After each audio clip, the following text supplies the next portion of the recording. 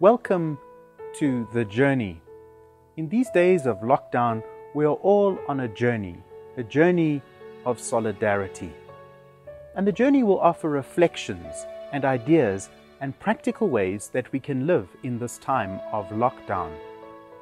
Today I want to share a method of prayer you can use alone or with your family. During these days of lockdown, it is important that we come together as families to pray. Perhaps we don't get this opportunity very often. We can pray as a family with the scriptures.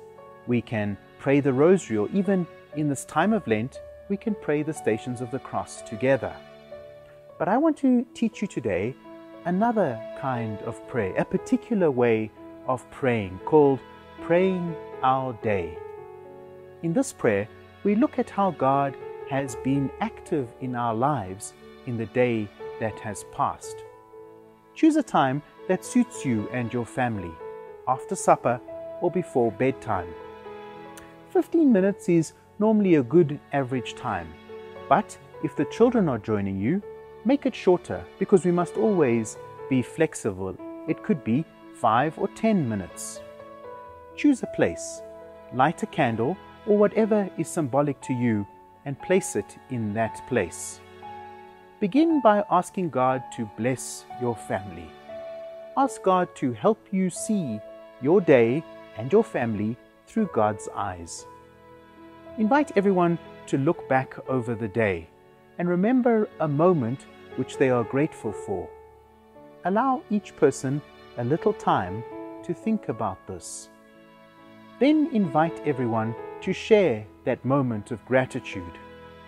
Ask the children perhaps what was their best part of the day.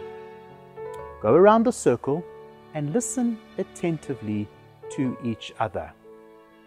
Once everyone has shared, you could perhaps pray a short prayer of thanksgiving to God for the day that was, for the blessings that God gave you this day.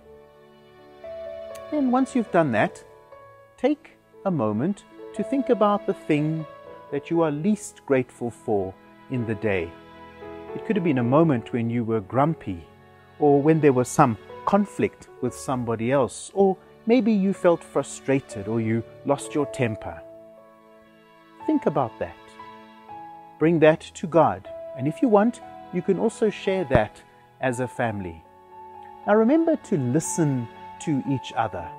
We do not respond to what others are saying, we simply listen. And then pray together, asking God and one another for forgiveness.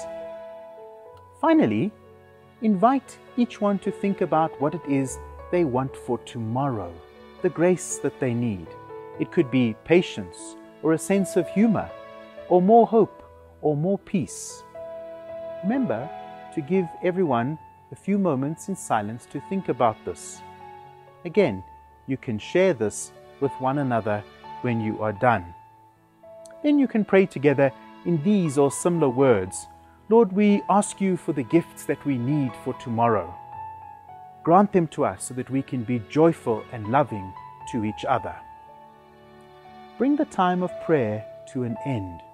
You might want to, as a family, pray a few intercessions. Maybe there are people and situations you want to pray for. After each prayer, the person simply says, Lord, hear us, and everyone else says, Lord, graciously hear us. And then to end this time of prayer together as a family, you could say one of your favorite prayers, the Our Father, for example, or maybe ask one of the children to pray and alternate that the next night. And we simply pray, thanking God for the many gifts that He's given us. And so let's pray together. Lord God, we thank you for the gifts you give us. And we pray that you help us see ourselves and one another, especially those we love most, through your eyes. And we ask this in Jesus' name. Amen.